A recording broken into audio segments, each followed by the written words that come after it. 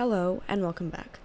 In this video, we're going to be adding three fractions together in the same problem. We're going to treat this kind of addition problem just like we did with adding two fractions together. But this time, instead of finding the lowest common multiple of two numbers, we're going to be finding the lowest common multiple of three numbers. In this problem, it's going to be 2, 5, and 3. So what's the least common multiple of 2, 5, and 3? How we do this is we pick the biggest number, which in this case it's 5, and we list out multiples of 5 first. For each multiple, we're going to check whether it fits 2 or 3.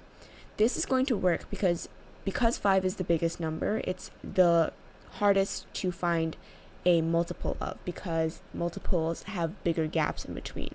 So it's more efficient if we do it by multiples of 5. So the next one is 10, then 15, then 20, 25, 30.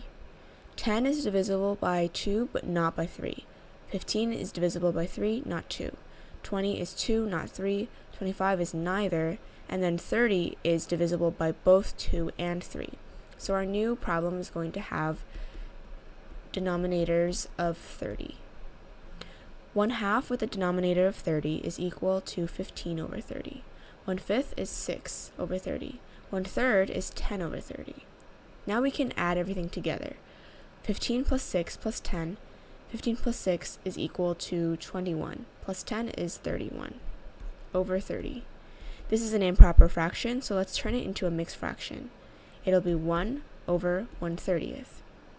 That's how to add three fractions. Thanks for listening, and see you next time.